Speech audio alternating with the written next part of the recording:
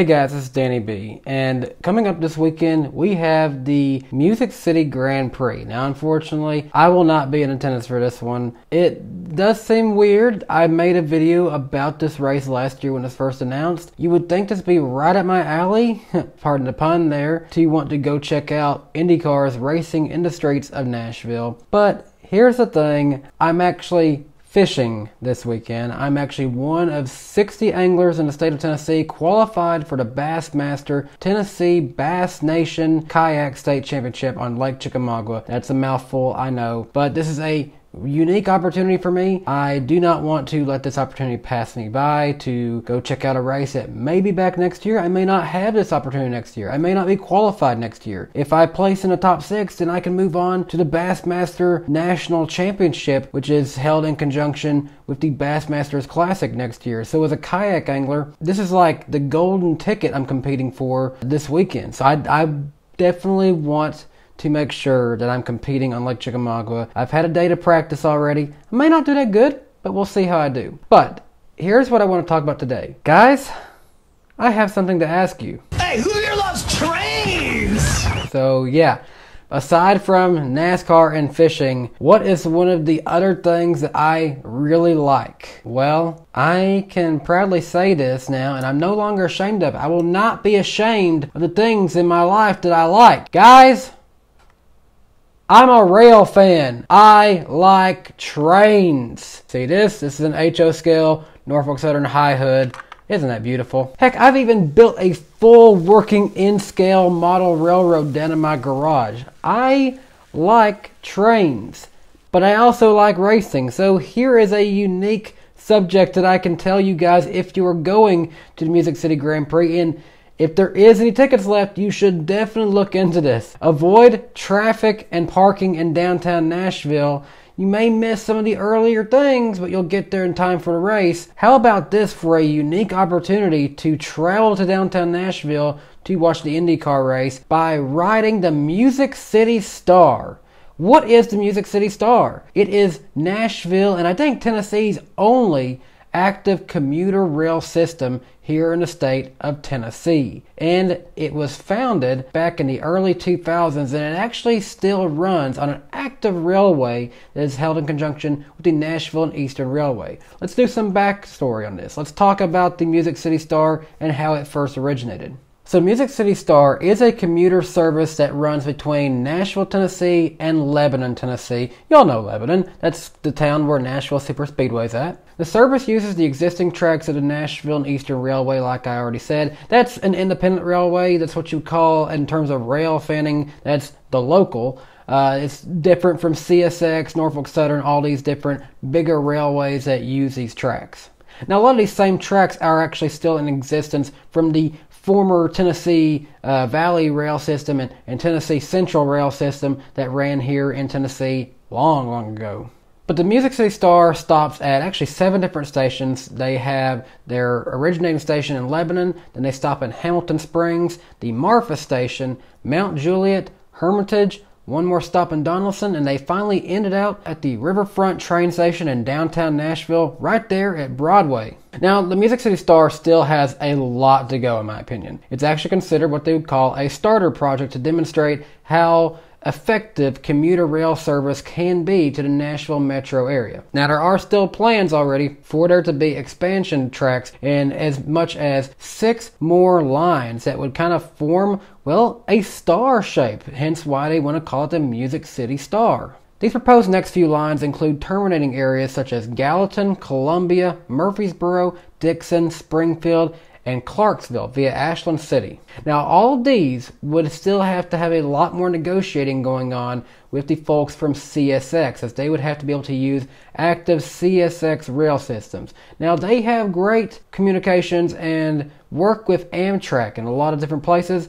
Well, these kind of more local commuter systems, a little bit harder for them to get going, especially one still as young as the Music City Star. But the Music City Star has been showing that it's getting more and more popular, so we'll keep an eye on that. Personally, I think it would be awesome if there was a train running to Gallatin and we put a station here in Hendersonville where I live at. I think that'd be fun going from Hendersonville to Nashville via the train. Now, the Star is the first passenger train service of any kind for Nashville since the discontinuation long ago of Amtrak's Floridian line back in 1979. So it's been a long, long time since Amtrak considered running a train here to Nashville. Now, as I mentioned, the Nashville and Eastern line is part of the old line of the former Tennessee Central Railway, and that line had not seen any kind of passenger service for many decades prior to the Music City Star, with the exception of the kind of more fun excursion trains that are operated by the Tennessee Central Railway Museum. I went over and checked out that museum before, and those guys have a really cool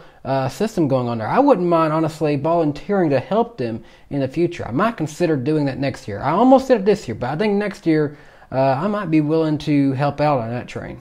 Now, they have honestly a very, very beautiful lineup of train engines that they use. If you are a rail fan, and I still have not had a chance to go and check out the Music City Star because they only run it Monday through Friday when I can't get out of the house because I have a work from home job. I work Monday through Friday, and this train runs Monday through Friday usually, so I can't get out to go check it out. But if you're a rail fan, you can go see this train. Go check it out because they run the old school F40 PHs, and they have the old style Metra bi-level gallery cars that they use. I think they have been making some changes over the last few years, but these are some cool old school diesel engines that they're using. If you're a rail fan and you want to go see one of the old style F40s that Amtrak used to run long ago, this is a good chance to still see them out in the wild, so to speak. Now, this current line that they run on is actually 32 miles long. And again, it does have those 7 different stations. But how does this relate back to the Music City Grand Prix? Well, they're going to be using those 7 stations as places where they can pick up and take you to the Riverfront station, which will be right where you'll need to be to watch the racing in downtown Nashville. Now, that train is actually going to come right under the Korean Veterans Bridge that the Music City Grand Prix will be competing on.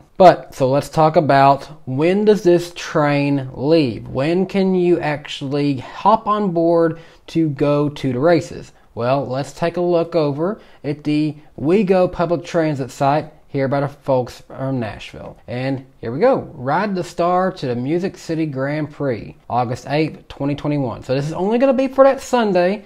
And again, this is a train that only runs Monday through Friday. So this is a very special occasion. They're only going to be running one train. So there's not going to be 2. There's not going to be 3 like there usually is during the week. Only one train. You only got one chance to do it. I think there's a max capacity of about 360 people. Maybe something like that. So they have some tickets, but obviously nowhere near to the amount of people that are going to be coming to this race for sure. But here we go. Ride the WeGo Star Excursion Train to the Music City Grand Prix. The special August 8th Grand Prix Excursion Train is scheduled to depart as follows. Leaving the station in Lebanon, that's 334 West Bedore Parkway, at 1 o'clock p.m. Central Time. It'll then be arriving at Hamilton Springs Station, 1000 Gaston Park Drive at 1:08 p.m. Then it'll be arriving at Marfa, 65 Marfa Circle at 1:15 p.m. Central Time. Then it'll be arriving in their Mount Juliet Station, 22 East Division Street,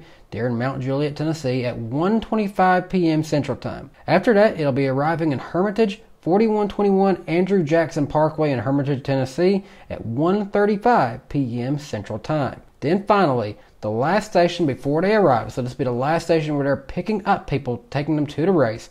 It'll be arriving in Donaldson, 2705 Lebanon Pike, at 1:45 p.m. Central Time. Then finally, the train is scheduled to arrive at Riverfront Station at 2 o'clock p.m. Central Time.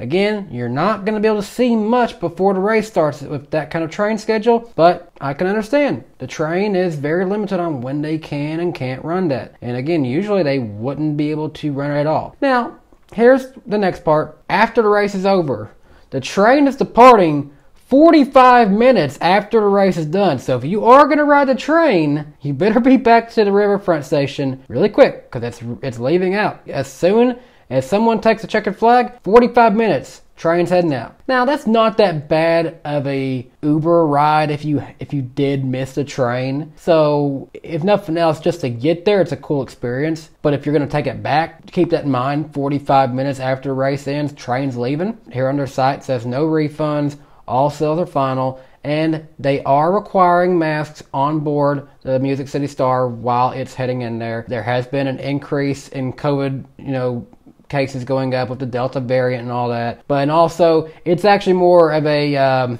FRA, Federal Railway Administration, something like that. It's a requirement from them. It's coming, across higher boards than just Nashville, Tennessee. So it's a nationwide requirement by all trains, commuter trains, that they need to be wearing masks right now. Kind of just like the airport. So just one of those things that's going to have to, keep dealing with. But when you get to Nashville for the race, it's who knows what at this point. I'm confused on all of it right now myself. But man, if you are a race fan, if you are a train fan, this is a unique opportunity. If I wasn't competing in probably the biggest fishing tournament of my life this weekend, I would probably want to go ride the train. And how much does a ticket cost? Well, that's an easy question to answer. Just $15. So you park your car there at the train station, and your ticket will cost $15 to ride a Music City Star to the train. Now, I don't think you're going to have to pay for parking when you get there to where the train is at. So honestly, depending on where you could find parking in Nashville on race day, you might be saving money. A lot of places in Nashville on this big race day, knowing all the people are coming in, they're probably going to be charging a lot more than usual for parking. So taking a train is an affordable and fun option, especially if you have young kids who want to go to the IndyCar race. Don't shy away from checking out the Music City Star to go to the Music City Grand Prix. Anyways, hope you guys have fun if you are going to the Music City Grand Prix. Sorry I can't make it this time. Hey, I will be going to Indianapolis Motor Speedway for the NASCAR Cup Series race here in a few weeks. I'm looking forward to that, and I hope to see some of you guys there. And you know what? I might not be getting to see my first IndyCar race this weekend, but maybe it's for better. I think I might want my first IndyCar race to be next year's Indianapolis 500. And if they have the Music City Grand Prix next year and it's not in a scheduling conflict with my state championship again next year, I might come to check out the Music City Grand Prix if they have it again. Maybe it's a one-time thing. Maybe I'll regret it, but I don't know. I don't want to miss out on this fishing tournament though, so I'm going to go do that. And I hope you guys enjoy the IndyCar race this weekend here in Nashville, and hope you guys have a great day. Bye guys. Hey race fans, thanks for watching this video from DannyBTalks. If you're new to my channel, please be sure to hit subscribe and click the notification bell so you never miss another video from my channel.